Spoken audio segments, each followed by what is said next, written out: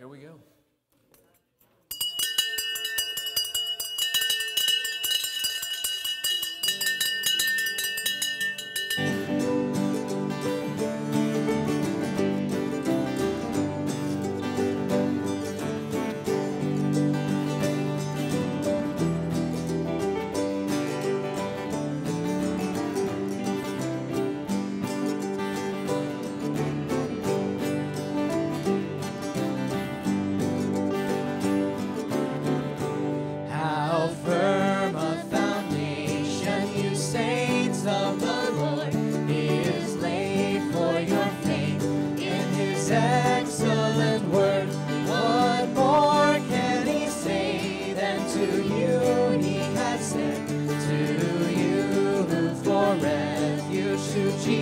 Jesus hath fled.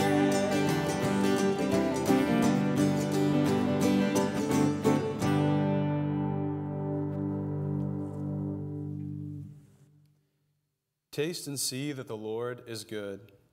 Blessed is the one who takes refuge in him. Magnify the Lord with me, and let us exalt his name together.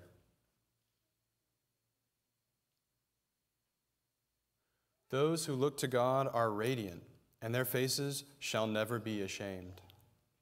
Through Christ, we are believers in God, who raised him from the dead and gave him glory. So our faith and hope are in God. The Lord redeems the life of his servants. None of those who take refuge in him will be condemned. We have been born again, not of perishable seed, but of imperishable, through the living and abiding Word of God. Pray with me. Father in heaven, you are the Holy One, the creator of the heavens and the earth, the King over all things that you have made.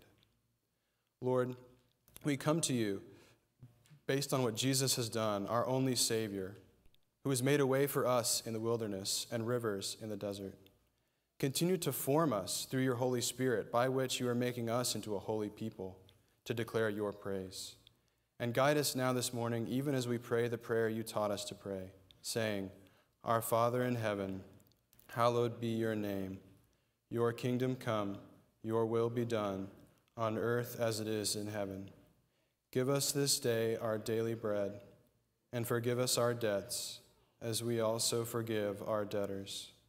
And lead us not into temptation, but deliver us from evil. For yours is the kingdom, and the power, and the glory forever. Amen. Would you stand and sing to the Lord this morning?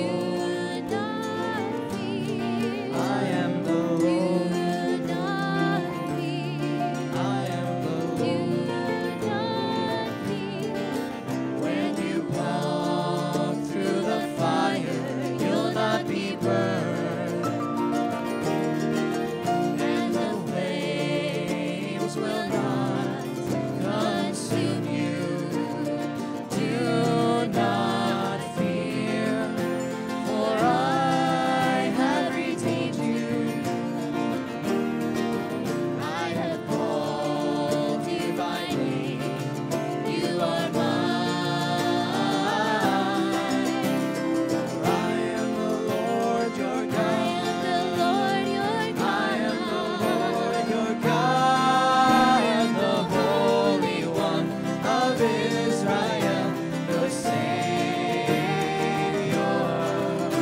For I am the Lord your God. I am the Lord your God. I am the Holy One of Israel, the Savior. I am the Lord. I am the Lord. I am the Lord. I am the Lord. I am the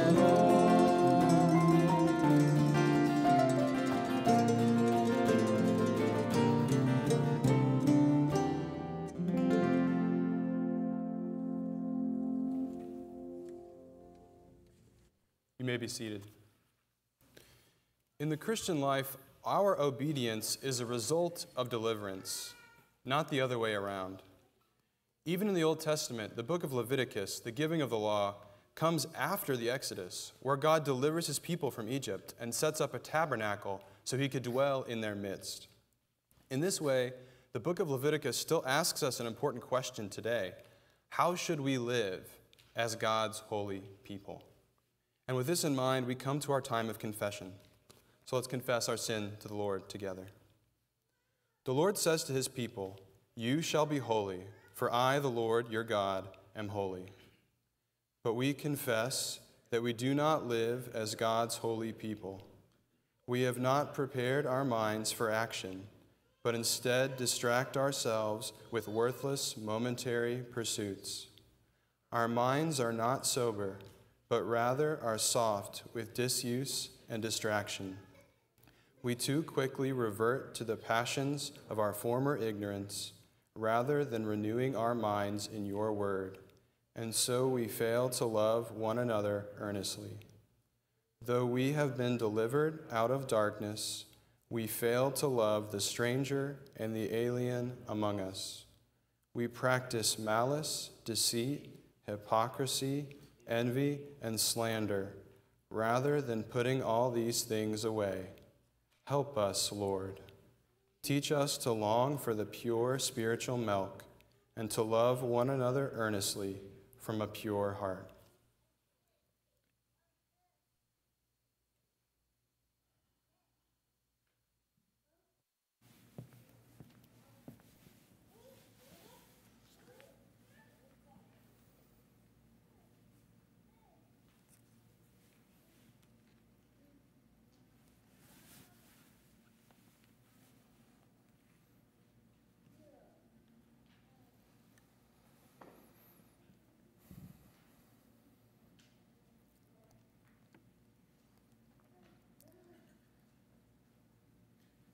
Children of God, you were ransomed from the futile ways inherited from your forefathers, not with perishable things such as silver or gold, but with the precious blood of Christ, like that of a lamb without blemish or spot.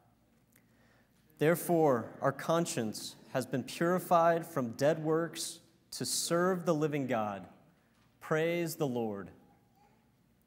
And will you pray with me? Heavenly Father, we appeal to you this morning in the name of Jesus, your Son, who is the Christ, our Savior. Hear our imperfect petitions and requests through the intercession of his perfect obedience, sacrifice, and love for your people. Father, we are tired. We are tired of the pandemic. We are tired of the injustice in our country. We are tired of neighbors bickering against neighbors in a society that seems to be sliding further and further away from you and your gracious word. And like children, we are prone to whine and complain and even rebel against our Father in our exhaustion. Instead, let us simply turn to you and ask for your help. Help us, Father. Heal our world of the COVID-19 virus. And while we wait for you to do so, protect us. Especially protect our friends and family working near to this health crisis. Protect our first responders, nurses, doctors, food service providers, child care providers, and other essential workers. Work through your Spirit to give us unity that we might work together instead of against each other to do whatever is needed to love our neighbors and keep our city, state, and nation safe from a spreading illness. Father, work a miracle in our nation that its citizens would experience more of your kingdom and its justice and equality rather than the fallen promises of liberty and justice for all made by a kingdom that cannot hope to keep them. Give us ears to hear the gospel and hearts to keep the greatest commandment, to love you with all our hearts and our neighbors, whoever you have created them to be, as ourselves. Father, truly may your kingdom come. May it pervade every nook and cranny of our global society, and may it change how we live together and reveal your glorious truth. Let your Spirit move in the world so as to end the confusion and rebellion of the fall. Father, help us to persevere in faith until you send Jesus to come get us at last. Help us to trust your sovereignty, your rule, and your presence in our everyday mundane lives, and to set our minds on heaven where moth and rust do not destroy. Finally, Father, we thank you for bearing with us thus far. Thank you for your patience, wisdom, provision, and love. Thank you for not casting us off long ago in the garden, and for securing our place at your table through the sacrifice of your own Son. The gospel is true. Remind us of it again and again and again. In the name of Jesus we pray. Amen. A reading from the law. The Lord calls his people to a life of holiness, justice, and love because of his own character and his gracious redemption. Leviticus 19, verses 1 through 18 and 33 through 34. And the Lord spoke to Moses, saying, "Speak to all the congregation of the people of Israel, and say to them, You shall be holy, for I, the Lord your God, am holy. Every one of you shall revere his mother and his father, and you shall keep my Sabbaths. I am the Lord your God. Do not turn to idols or make for yourselves any gods of cast metal. I am the Lord your God. When you offer a sacrifice of peace offerings to the Lord, you shall offer it so that you may be accepted.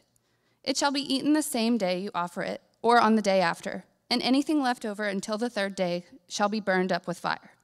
If it is eaten at all on the third day, it is tainted. It will not be accepted, and everyone who eats it shall bear his iniquity, because he has profaned what is holy to the Lord. And that person shall be cut off from his people. When you reap the harvest of your land, you shall not reap your field right up to its edge, neither shall you gather the gleanings after your harvest. And you shall not strip your vineyard bare, neither shall you gather the fallen grapes of your vineyard. You shall leave them for the poor and for the sojourner. I am the Lord your God. You shall not steal, you shall not deal falsely. You shall not lie to one another. You shall not swear by my name falsely, and so profane the name of your God. I am the Lord. You shall not oppress your neighbor or rob him. The wages of a hired worker shall not remain with you all night until the morning. You shall not curse the deaf or put a stumbling block before the blind, but you shall fear your God. I am the Lord. You shall do no injustice in court. You shall not be partial to the poor or defer to the great, but in righteousness shall you judge your neighbor. You shall not go around as a slanderer among your people, and you shall not stand up against the life of your neighbor. I am the Lord. You shall not hate your brother in your heart, but you shall reason frankly with your neighbor, lest you incur sin because of him. You shall not take vengeance or bear a grudge against the sons of your own people, but you shall love your neighbor as yourself. I am the Lord. When a stranger sojourns with you in your land, you shall not do him wrong. You shall treat the stranger who sojourns with you as the native among you, and you shall love him as yourself. For you were strangers in the land of Egypt. I am the Lord your God. Man shall not live by bread alone, but by every word that comes from the mouth of God. Amen. Well, welcome to New St. Peter's this morning, whether you're with us in person or online. I want to direct your attention to the back of the bulletin. There are a few announcements there this morning about our women's summer small groups and also our youth group meeting tonight via Zoom. You can find more information about what's going on at New St. Peter's on our website. As another announcement, Titus Bagby, the RUF International Pastor at Texas A&M, will be preaching for us next week. And lastly, as things continue to change in Dallas, know that the session of New St. Peter's is taking it very seriously, continuing to consult with the Children's Theater and local physicians to understand best how to care for us as a congregation. And for now, plan on meeting like we have been, like this, but if anything were to change, then you'd be notified of that change. Now, because we have been ransomed by the precious blood of Christ, we have peace with God. Therefore, may the peace of the Lord be with you. Stand and share the peace with one another distantly this morning.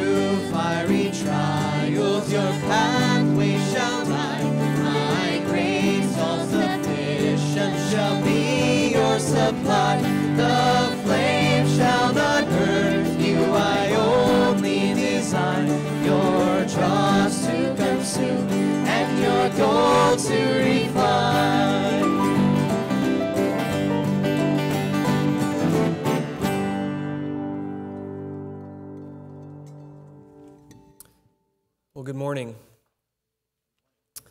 We are continuing this morning our series in the New Testament letters of Peter. And if this were a pre-COVID Sunday, I might make you stand here for some time and give you a more eloquent introduction to the text. But as Noah clocked in at about 25 minutes last week, I think I need to pick it up a little bit. And the introduction to this text is actually profoundly simple. So I'll keep it brief. Here's what you need to know by way of review before we read our text this morning. If you are in Christ, you have a new identity as elect exiles in this world, and you have a secure inheritance because of the salvation that has come to you in Jesus Christ. And as these things are true, they now shape every aspect of the Christian journey. And so this morning we'll read on page 5 of your bulletin, 1 Peter chapter 1, beginning in verse 13 and continuing through chapter 2, verse 3. Therefore, preparing your minds for action and being sober-minded, set your hope fully on the grace that will be brought to you at the revelation of Jesus Christ. As obedient children, do not be conformed to the passions of your former ignorance, but as He who called you is holy, you also be holy in all your conduct, since it is written, "You shall be holy, for I am holy." And if you call on Him as Father who judges impartially, according to each one's deeds, conduct yourselves with fear throughout the time of your exile, knowing that you were ransomed from the futile ways inherited from your forefathers, not with perishable things such as silver or gold, but with the precious blood of Christ, like that of a lamb without blemish or spot. He was foreknown before the foundation of the world, but was made manifest in the last times for the sake of you, who through Him are believers in God, who raised Him from the dead and gave Him glory, so that your faith and hope are in God. Having purified your souls by your obedience to the truth for a sincere brotherly love, love one another earnestly from a pure heart, since you have been born again, not of perishable seed, but of imperishable, through the living and abiding Word of God. For all flesh is like grass, and all its glory is like the flower of grass. The grass withers and the flower falls, but the word of the Lord remains forever. And this word is the good news that was preached to you. So put away all malice, and all deceit, and hypocrisy, and envy, and all slander. Like newborn infants, long for the pure spiritual milk, that by it you may grow up into salvation, if indeed you have tasted that the Lord is good. The grass indeed withers and the flower does fade, but these words of our God will stand forever. Let's pray. Father, would you give to us now a spirit of wisdom and revelation by knowing you through your authoritative, inspired, and infallible word? And would you increase our hunger for it, our conformity to it, and our proclamation of it in a world that needs to hear it? Amen. You can be seated.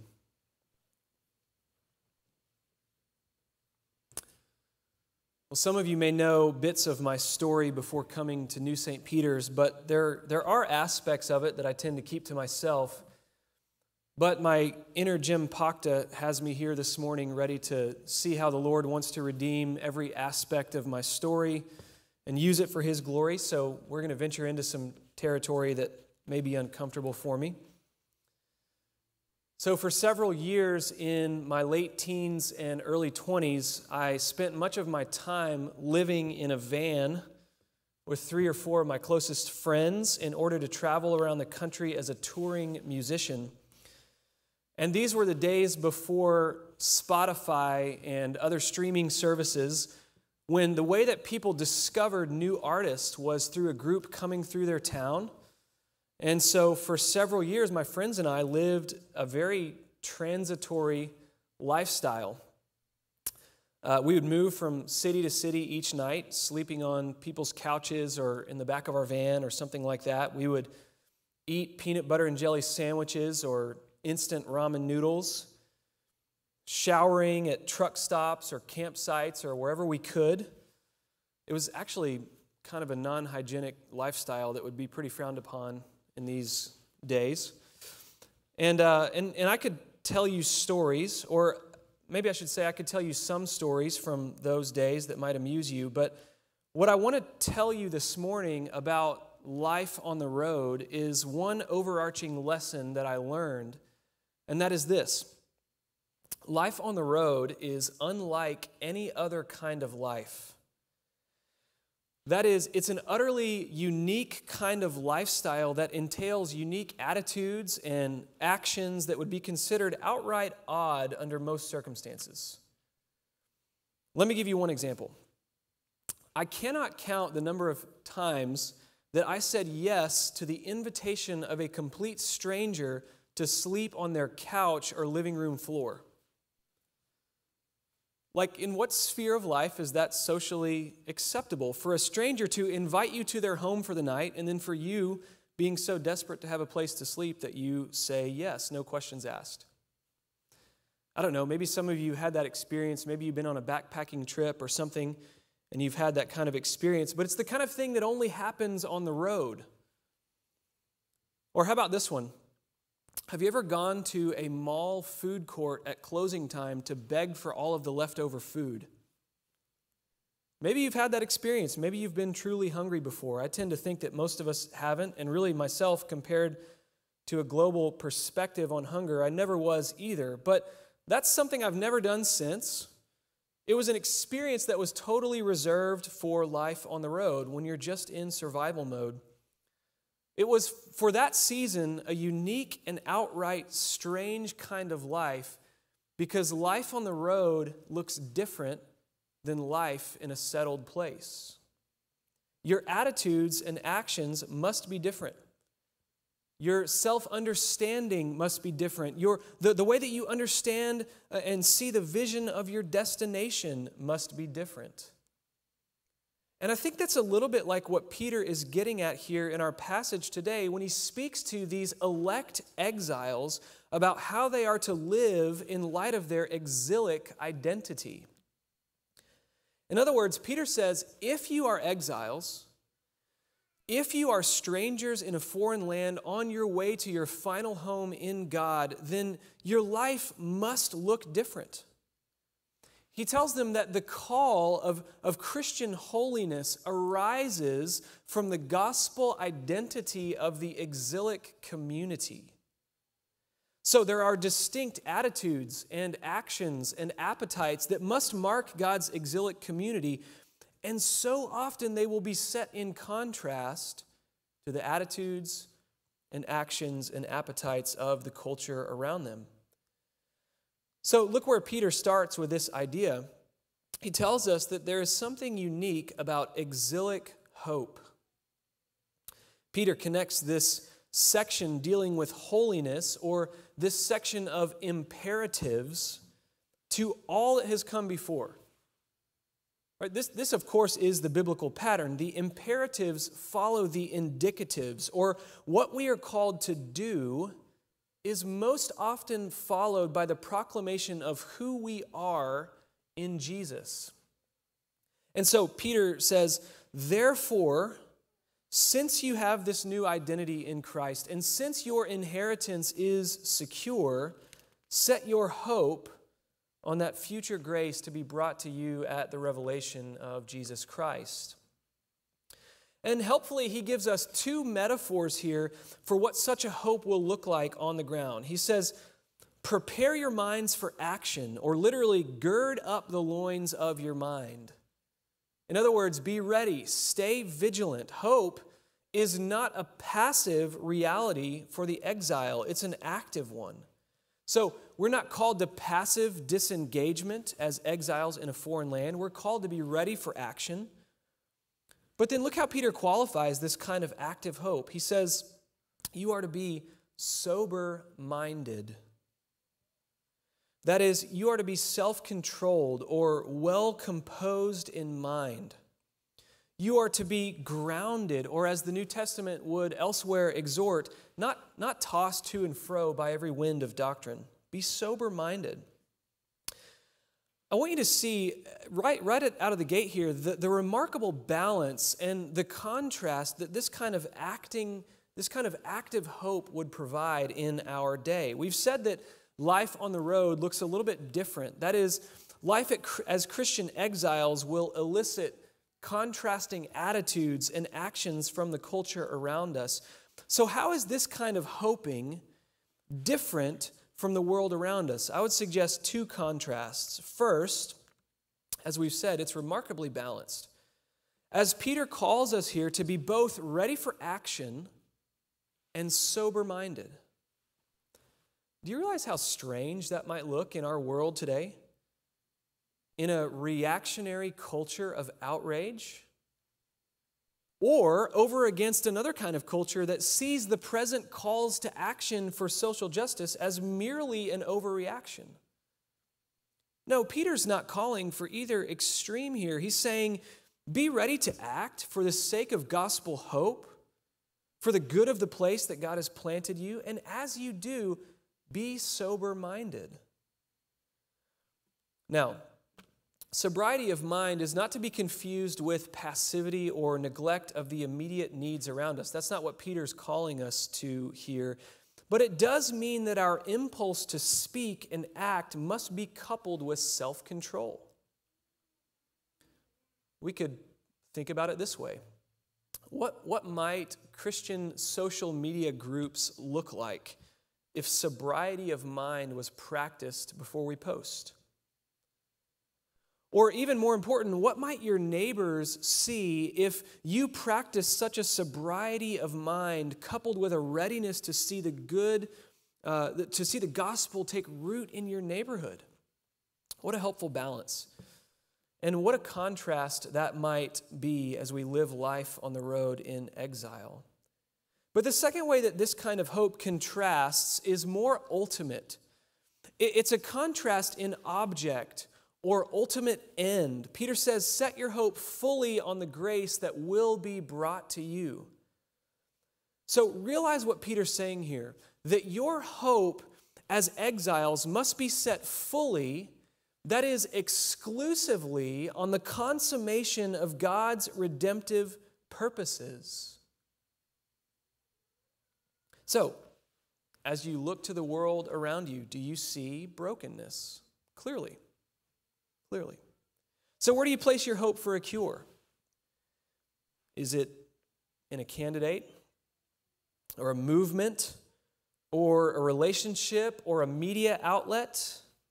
None of those things are inherently fruitless as a means to seeking justice in the place that God has planted you.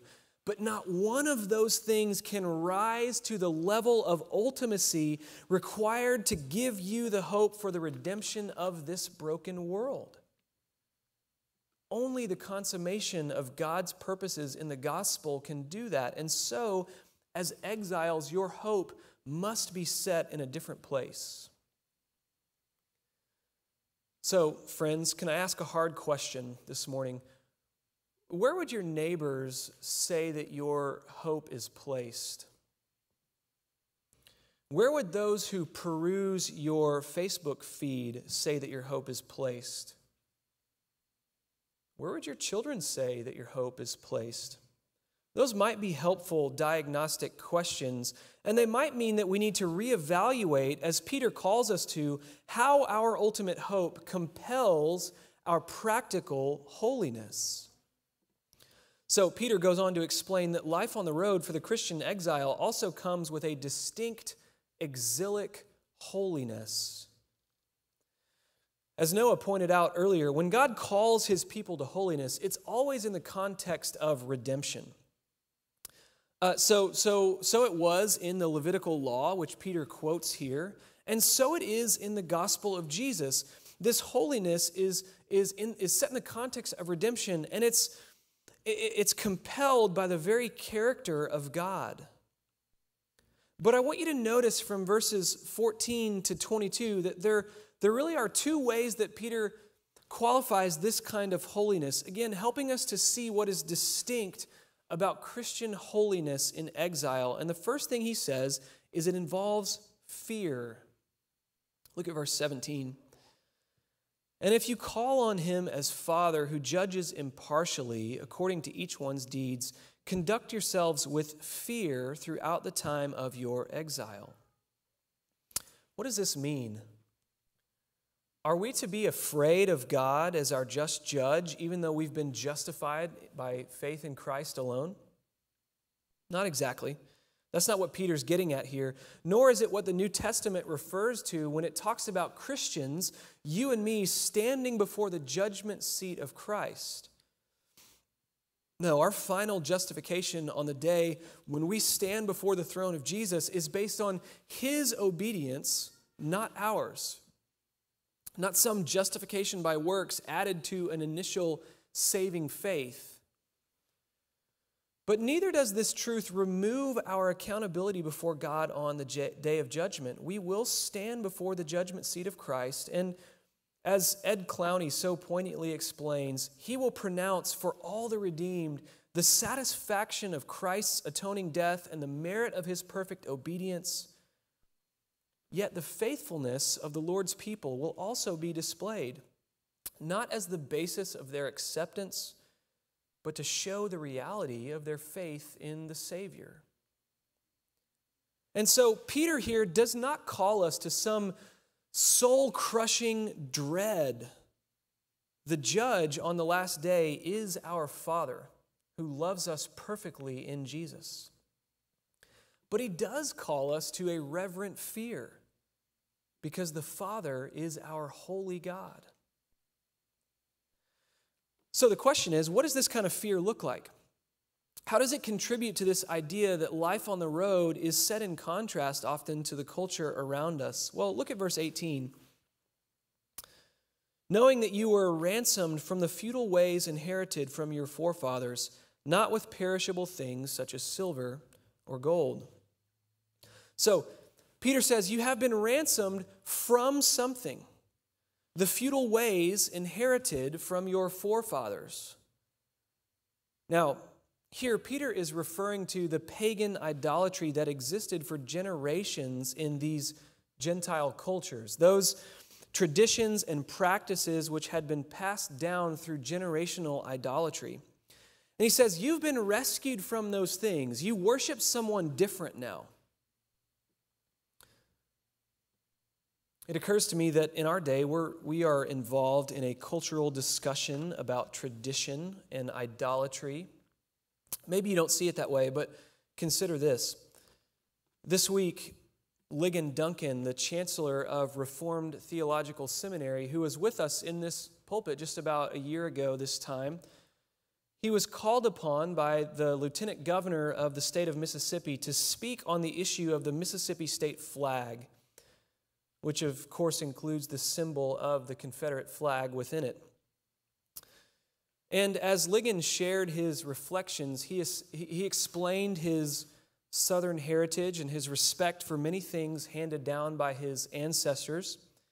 He was not advocating for an erasing of tradition, but then he explained two simple truths which compelled him to advocate for the removal of the Mississippi state flag. And they're pretty simple. They're these: love for one's neighbor and the dignity of every man and woman made in the image of God. He noted that if you are a gospel-loving Christian, this issue is pretty straightforward from a biblical perspective.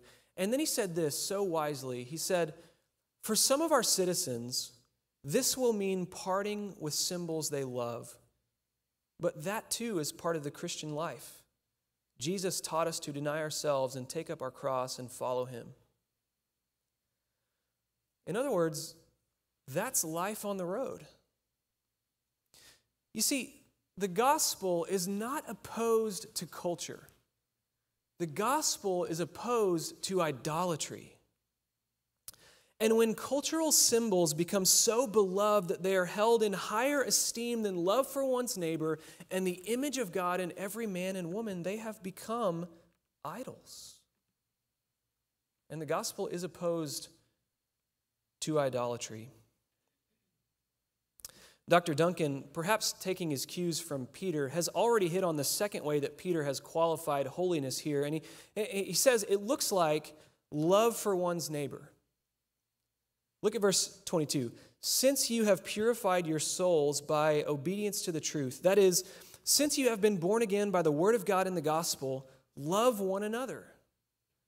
Love one another sincerely, or literally unhypocritically. Love one another for the sake of the other. Love one another because you have been shown the love of God in that you have been born again by his living and abiding word. Now, isn't it interesting here that Peter says a lot about holiness? He has a lot to say about it, but how has he really summed it up? What does it look like? It looks like fear of God and love for one another. Sounds a lot like something he might have learned from Jesus himself, doesn't it? Is it really that simple? Is holiness in exile unique simply because of love for God and love for one's neighbor? I would submit to you this morning that it really is that simple, at least according to Scripture, but that it is not therefore easy. What does loving your neighbor look like in today's culture? Well, many would say that it looks like tolerance or acceptance. Others would say it looks like harsh and public condemnation of certain sins. Some would suggest it looks like corporate repentance or even reparations for past sins. Some would suggest it looks like protest, or others that it looks like condemning civil unrest. But can I suggest to you a different kind of category as you think through these things? And that is this. Why is the fear of the Lord logically prior to love for one's neighbor? Why, in Leviticus 19, as was read to us earlier, and throughout Scripture, why is the order, I am the Lord your God, worship me, and therefore love your neighbor? Why is that always the order? It's because holiness is first about who our God is, and secondarily about what stance we might take on a particular issue.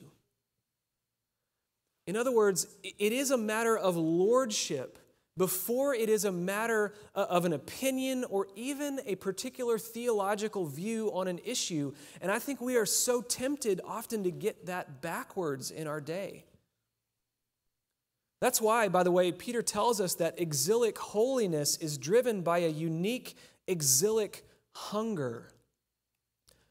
Look at chapter 2, verse 1. In order to love one another, there are things we must seek to put away: malice and deceit and hypocrisy and envy and slander. But look what takes their place: a craving for the pure spiritual milk of God's word. Peter gives us this simple and profound illustration. Like newborn infants long for the pure spiritual milk. It's a word picture I'm not unfamiliar with these days from an observer's perspective. His point is that newborn infants are uniquely and solely dependent on their mother's milk. They crave it singularly. It's their very life. And notice, it is pure spiritual milk, not tainted and not compounded with mere human wisdom. And just what is that milk? Well, certainly it's the Word of God in all of Scripture, but I hope that you've noticed the emphasis throughout this text on the power of God's Word in the gospel message. Verse 22, you've been born again through the living and abiding Word of God. In verse 25, this Word is the good news that was preached to you. And here in verse 2, the Word in which you grow up into salvation, the central gospel message that all of Scripture proclaims. That is the milk that you are to crave. The gospel, as many have pointed out, is not just the ABCs of Christianity. It is, of course, the A to Z. It is, according to Paul, the power of God for salvation and the wisdom of God which makes foolish the wisdom of this world. In other words, and hear this, it is the central point of contrast when it comes to life on the road. It is exactly the point where Christian exiles will be distinct from the world around them because it's utter foolishness to a perishing world. It is opposed to worldly fallen wisdom, not first because it takes one side or another on particular issues, but because it is the very word of the supreme Lord of the universe. And here's where I think we can get the order wrong, as I said a moment ago. The kind of hunger that uniquely marks the Christian exile on the road is a hunger for God's word as such, and not a hunger for God's word to validate your own views on a particular issue. In other words, the gospel should very well lead us to certain convictions about life and culture in our world, and it should lead us to theological positions. But it should do so not in conformity to a particular set of convictions or even a particular theological position, but because it is God's authoritative word for His people. The supreme Lord of the universe has spoken, and by His wisdom, He has made foolish the wisdom of this world. And that must mean that the unique hunger that marks the Christian exile will rub up against the wisdom of the world in some difficult ways. And yet, the problem so often is we cannot deal with the discomfort of God's word rubbing up against the wisdom of this world, no matter which party it's associated with. And unfortunately, in our day, if you are uncomfortable with the wisdom of God in the gospel, there are plenty of other places you could turn to find a more palatable kind of wisdom. In a day when everyone has a blog and when an internet article is held in equal esteem as the preaching of God's authoritative word, you can pretty much find any kind of wisdom out there to relieve your discomfort. Yet an exilic hunger for God's word in the gospel says that unless He has spoken, we have nothing unique to say. And that because He has spoken in the person of Jesus the King, we must submit ourselves to His lordship over against the supposed wisdom of the world. Look, this is why Peter is so concerned to talk about persecution in these letters, because he knows it will come if you adopt this kind of posture. He knows that life on the road will bring with it misunderstanding and ridicule and undue slander and even physical persecution, the likes of which our brothers and sisters in places around the world are experiencing even now. He knows that the transformation that has taken place in us because of the gospel looks a whole lot like a departure, like a setting out, like a leaving behind the feudal idols handed down from your forefathers, and like following Jesus Christ, who calls us onward and upward even as we sojourn here, and who nourishes us along the way with the countercultural, life-transforming word of his gospel. And so our cravings on the road are unique. Exiles crave the word of God over all other modes of wisdom. Life on the road is just different, isn't it? So here's how I want to close this morning, by asking you to consider this question. Are you on the road? Do you see yourself as an exile on your way to a better country, yet sojourning in this one? Do you find that your cravings and attitudes and hopes make you long all the more for the fullness of grace to be revealed to you at Jesus' return? Or are you already home? We've talked about this many times before. The Christian journey is marked by a certain homesickness, which recognizes that the comfort offered here and now pales in comparison to that which is to come in glory. But I wonder, in a city that is so obsessed with comfort and glory here and now, I wonder if we've settled into our lives of complacency and unholy contentment. I urge you this morning, friends, as I urge myself, being sober-minded and ready for action, set your hope fully on the grace that is yet future, the grace to be revealed when Jesus comes to complete our journey, ushering us to our final home. In the name of the Father, and of the Son, and of the Holy Spirit, let's pray. Lord Jesus, you are King, and your kingdom is not of this world. And so often you call us in difficult ways to set our hopes on things that are not of this world. And so often that looks different than the way that our neighbors hope and the way that they act.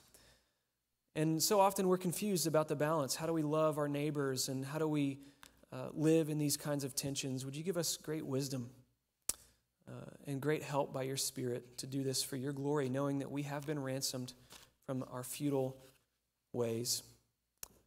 Would you help us to live this life as Christian exiles on the road, live it in holiness, and live it unto your glory, in Jesus' name. Amen. And now, as we prepare to come to the communion table, together with exiles from every time and place, Christian, what is it that you believe? I believe in God the Father Almighty, maker of heaven and earth, and in Jesus Christ, his only Son, our Lord, who was conceived by the Holy Ghost, born of the Virgin Mary, suffered under Pontius Pilate, was crucified, dead, and buried. He descended into hell.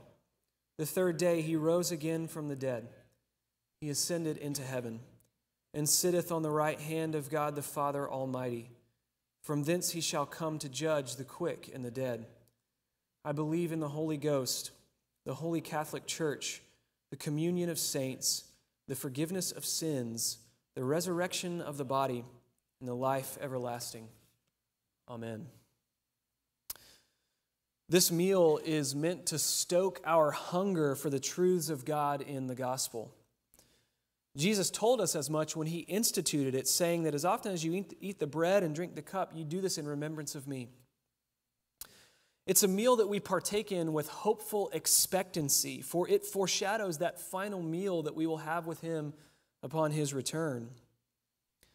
But in this meal is held out not only future hope and past remembrance, but also real and present grace For Jesus meets with us here and nourishes our souls.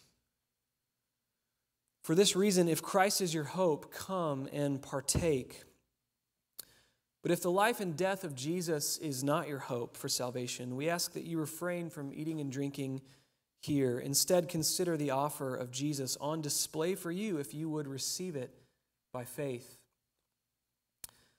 Many of you have done this before in recent weeks, but as you prepare to come to the communion tables, instructions will be laid out for you on page 7 of your bulletin.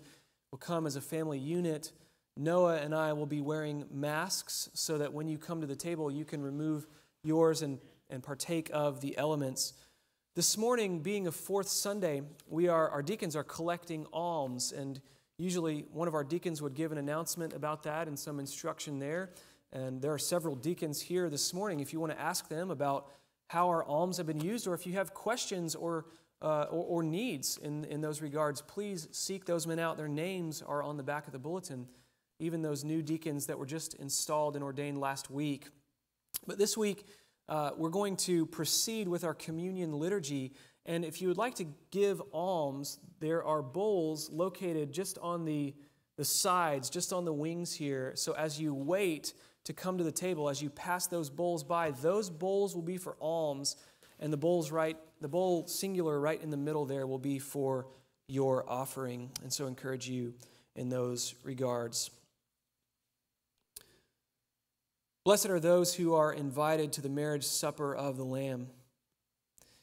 Here, where the ransomed meet, we glimpse the city of the forgiven, gathered from 1,000 lands afar. Come and dine with Christ ascended. Though you have not seen him, you love him. Though you do not now see him, you believe in him and rejoice. Here, where his death is shown forth, we glimpse the harbor of eternal rest, where sickness, sin, and sorrow are no more. And so come to the table and renew your hope in Jesus' return. Come to the table and find rest in Jesus' sacrifice once for all. Come to the table and taste the goodness of our Lord, even in exile. Come to the table.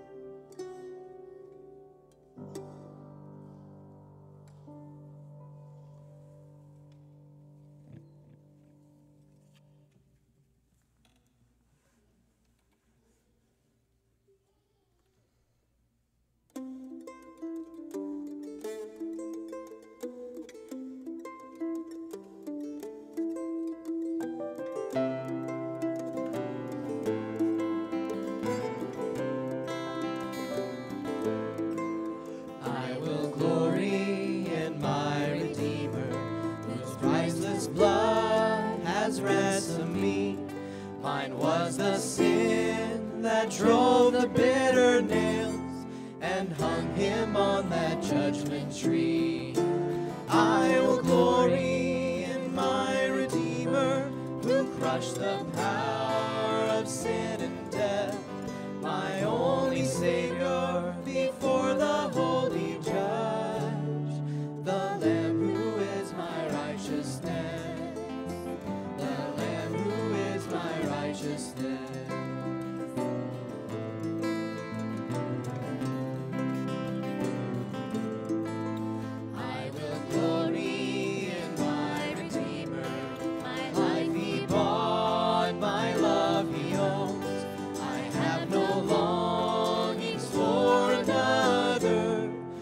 Satisfied in him alone. I will glory in my Redeemer, his faithfulness, my standing place. Though foes are mighty and rush upon me, my feet are firm, held by his grace. My feet are firm, held by his grace.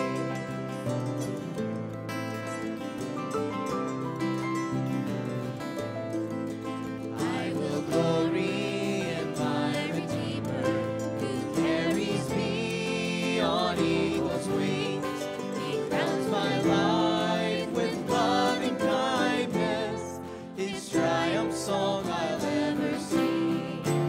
I will glory in my Redeemer, who waits for me at gates of gold.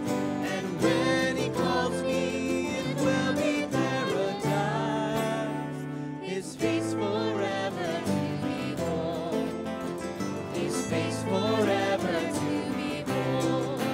I will glory in my Redeemer, gates of gold, and when he calls me, it will be paradise, his face forever to behold, his face forever to behold.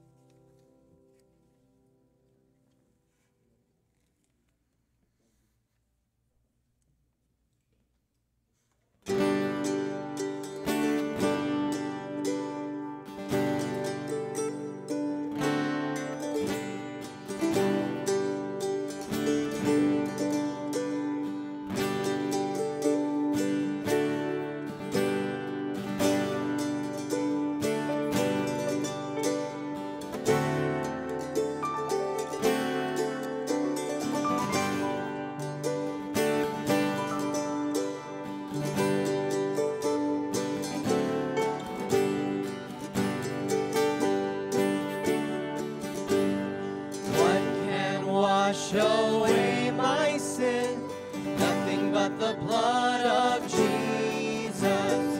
What can make me whole again? Nothing but the blood of Jesus. Oh, precious is the flow that makes me white as snow. No other fount I know, nothing but the blood of Jesus.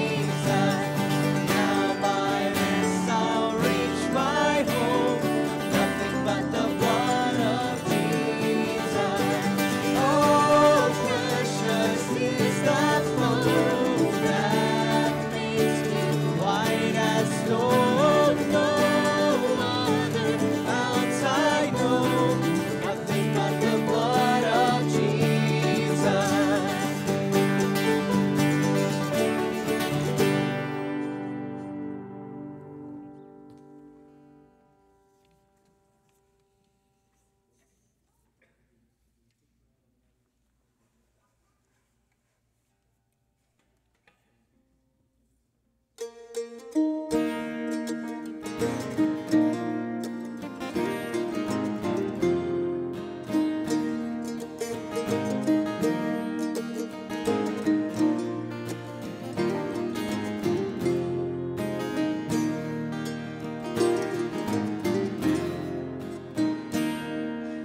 Christ alone, my hope is found. He is my life, my strength, my song. This cornerstone, this solid ground, firm through the fiercest drought and storm. What heights of love, what depths of peace, when fears are stilled, when strivings cease.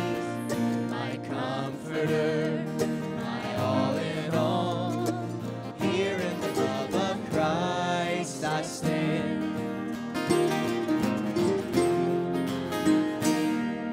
In Christ alone, who took on flesh, the fullness of God in helpless pain, His gift of love and righteousness, scorned by the ones He came to save, till on the cross as Jesus died, the wrath of God was satisfied. For every sin on Him was laid, here in the death of Christ I live. There in the ground His body lay, the light of the world, my darkness slain, and bursting forth in glorious day, up from the grave He rose again. And as He stands in victory, since curse has lost its grip on me, for I am His and He is mine, bought with the precious blood of Christ. No guilt in life, no fear in death. This is the power of Christ in me. From life's first cry to final breath, Jesus commands my destiny. No power of hell, no scheme of man can ever pluck me from His hand, till He returns or calls me home. Here in the love of Christ I'll stand.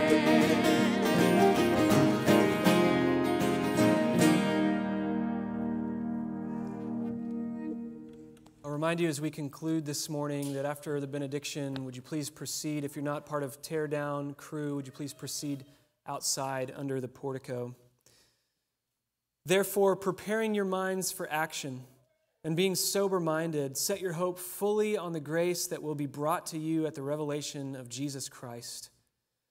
We have tasted and seen that the Lord is good. Let us long like newborn infants for pure spiritual milk, that by it we may grow up into salvation. Now to Him who is able to strengthen you according to the gospel and the preaching of Jesus Christ, according to the revelation of the mystery that was kept secret for long ages, but has now been disclosed through the prophetic writings, has been made known to all nations, according to the command of the eternal God, to bring about the obedience of faith. To the only wise God be glory forevermore through Jesus Christ. Come quickly, Lord Jesus. Amen.